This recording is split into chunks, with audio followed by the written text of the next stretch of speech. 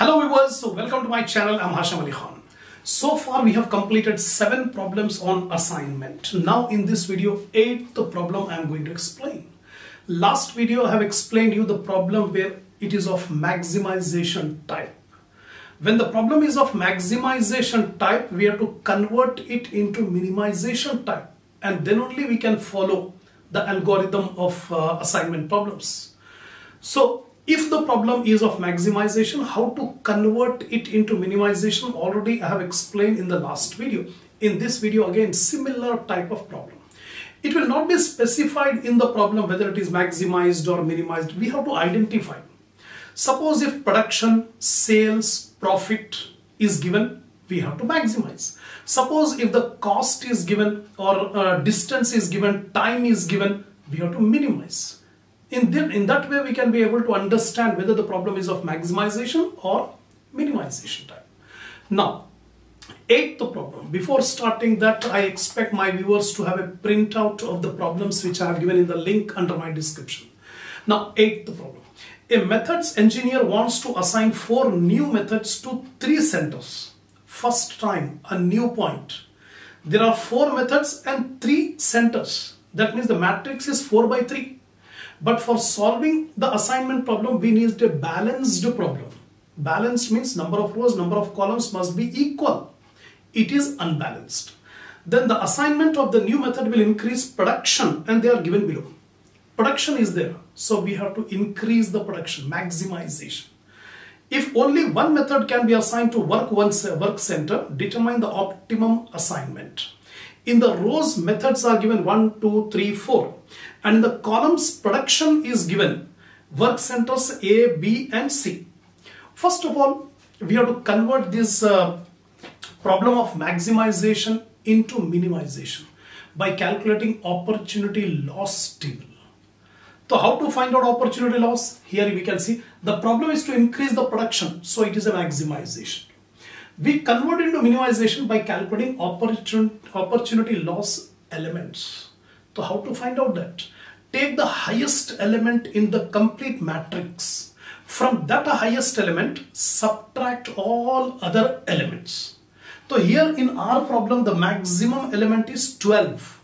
So subtract all other elements from 12. Example, 12 minus 10 is 2. Here. Then 12 minus 8 is 4. 12 minus 7 is 5. 12 minus 10 is 2. Like that, we have deducted all the values from the highest element 12. That matrix will be called opportunity loss matrix. By solving this opportunity loss matrix as a minimization problem, we can get the optimum assignment for maximization problem also. Once we get the assignment schedule of minimization, the same schedule is applicable for maximization also. So we have converted. The problem, it is given production, maximization. We have converted the production into opportunity loss matrix. Now, the problem is unbalanced because we have 4 rows and only 3 columns. So we must have 4 rows and 4 columns balanced. How to make balanced? One column is less. So we make one dummy column. So 4 rows, then 4 columns. So A, B, C are original columns. One more column, dummy column will make with 0 elements. Here, work center, all the values 2, 5, 4, whatever is given here, the same. Apart from the dummy column we have made. Right? Now we can start as usual. The first step is row subtraction. Subtracting the smallest element in each row from the corresponding element of that row. The first row minimum is 0. So subtracting 0 will get the same values. So 2, 5, 4, 0. Second column again minimum 0. Same values. Third row minimum 0. Fourth row minimum 0. So when 0 is subtracted, we'll get the same values. So this is the first step completed. Second step, subtracting the smallest element in each column from the corresponding element of that column. And after that, drawing minimum number of horizontal and vertical lines so as to cover up all the zeros. Now here, first column. The first column minimum is 2. So subtract 2. 2 minus 2, 0. 4 minus 2 is 2. Then 5 minus 2 is 3. 2 minus 2, 0. Next one, minimum is 0. So same values will get 5, 3, 0, 2. 5, 3, 0, 2. Third column, minimum is 4. So subtract 4. 4 minus 4, 0. Then 5 minus 4, 1. 6 minus 4, 2. Then 4 minus 4, 0. Last column, all zeros. So we are taking all the values are zeros. That's all. So after making this column subtraction, now we have to draw a minimum number of horizontal and vertical lines so as to cover up all the zeros. Minimum number of lines. So in one line we can cover up all the 4 zeros. So we can draw one line like this which covers all the zeros.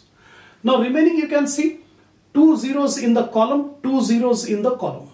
अगर rows में भी देखें 2 rows, 2 zeros, 2 zeros. So maximum 2 zeros we can cover up in a single line, either horizontally or vertically, any way you can draw. So what I am drawing is, this is horizontal 2 zeros, this is horizontal 2 zeros. That's all. Only 1 zero is left. We can cover up either by horizontally or vertically, any way you can draw. So this line. So totally how many lines? 1, 2, 3, 4. Number of lines 4. Order of the matrix is also 4. 4 by 4. Since the number of lines are equal, since the number of lines are equal to the order of matrix, so optimum solution is reached. Optimum solution is reached. The optimum assignments are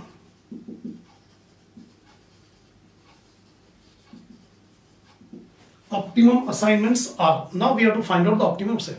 Take the same values 0, 2, 3, 0. 0, 2, 3, 0. Second 5, 3, 0, 2. 5, 3, 0, 2. 0, 1, 2, 0. 0, 1, 2, 0. Last all zeros. Now check any row with only 1 0. That should be assigned first. So here second row we are having only 1 0. So assign this 0 and cancel all other zeros in that column.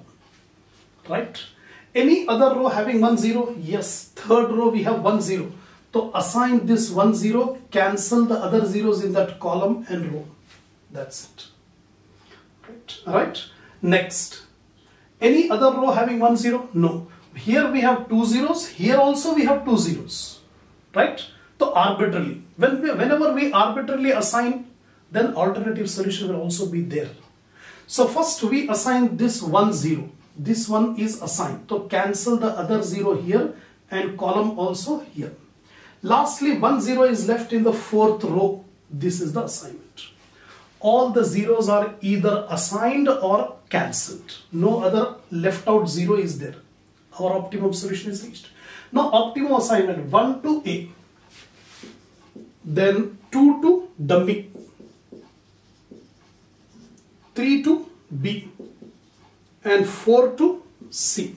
That's all. So we have taken all the values. Now increase in production 1 to A is 10. Increase in production is 10. Original problem you see. 2 to dummy. Dummy is 0. Then 3 to B. 3 to B is 12. And 4 to C. 4 to C is 8. So 12 plus 8, 20, 30. 30 is the maximum increase in production.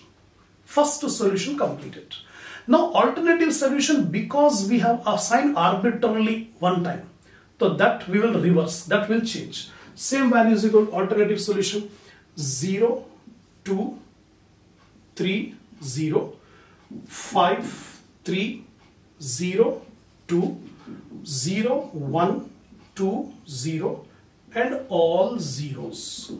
Same elements we have taken. Now we have to make the assignment. Any row having a single 0? Yes. Second row we have 1 0.